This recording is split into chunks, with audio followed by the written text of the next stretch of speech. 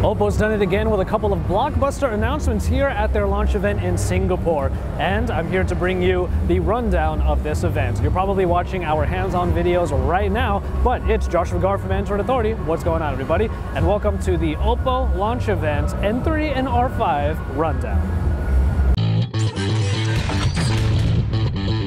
So we're already talking about the actual devices themselves. As far as the hands-on goes, you're already seeing those particular videos, and you'll see that the N3 returns with the N1 aesthetic, but it has been shrunken down a little bit, which I think is a wonderful feature of that particular phone, but the rotating camera on the top also returns as well. And as far as the presentation goes, there were a lot of presentations about the camera itself that not only has the rotation that is now automated with a motor, but also is available with a very good optic package underneath. 16 megapixels is what you get there, and there was a lot of hubbub about the kind of certifications that it has from very particular photography companies that sort of backed it with their technology. So there's a big presentation about that. Even a photographer from New York came up and talked about how the N3 was better than the DSLR photos that he was taking. That's something that might be up for some debate, but all in all, the N3 does bring back a very nice camera, but also has a couple of other features underneath that include the O-click that you can use in order to rotate the camera. The presentation for the most part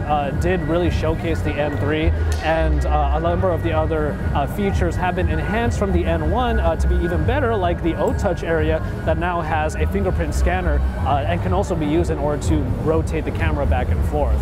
The skyline notification light also returns as well, and they did a really good job of really showcasing all the different types of features that are available on the N3. And then, of course, one of the more questionable choices was to have the phones actually appear from the stage. And as you can see here, once the devices actually appeared, everyone made a bum rush for the stage.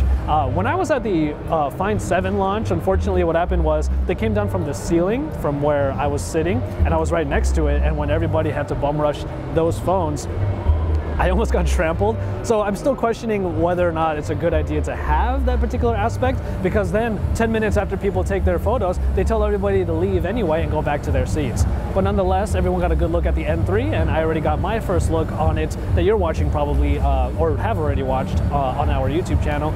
But the N3 was definitely the focus of the event, but for kind of a surprise that Oppo brought out a second smartphone, and it was definitely a surprise to everybody in the audience that they had the R5. The R5 is the thinnest smartphone available, and actually they had a really nice presentation about all of the different phones that had a claim to fame about being the smallest one, starting off with the Motorola Razr version 3, which I thought was really cool, and it went all the way down to the iPhone 4, and then finally came the R5. 4.89 millimeters. That's pretty incredible to have a phone that small and be able to use it still pretty well.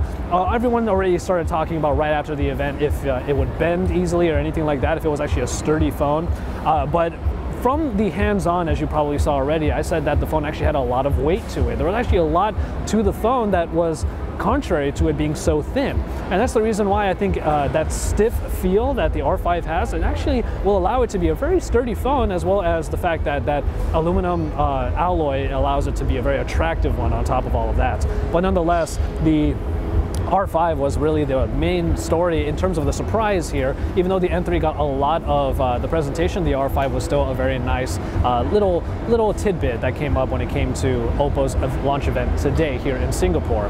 Now, the R5 and the N3 were also announced in terms of their prices, and unfortunately I do think that the price for the N3 is just a little bit high, $649 for a phone that has a lot of different quirks to it that may or may not prove useful for a number of people out there, especially the rotating camera, as was the case with the N1. But then with the R5, it is at $499, which I think is not a horrible price for the phone, especially with the premium materials that it's being made of. But these are more expensive than other phones that Oppo has put out. Whether or not that's going to really affect the sales is really something that is up to you, the consumer, obviously. So speaking of which, you can still see our hands-on videos on there. I do have a couple of versus videos for the N3 in particular for you, but I am going to have those available for you a little bit later today. But for now, you can enjoy the hands-on videos. I did have a good time with both of these phones. I actually really think the N3 is a wonderful upgrade from the N1, and I'm looking forward to having my own unit for it as well. The R5, while it does have a great aesthetic to it, and I think it's a wonderful phone, a very solid phone, in fact, I do think that the thinness is its main claim to fame, and if the thinness doesn't really add too much to the functionality, in fact, it actually loses the headphone jack, so you can argue that the thinness makes it lose some functionality, then it's not necessarily the kind that I would want to get. The N3 offers more, honestly, but of course it has that much higher price point.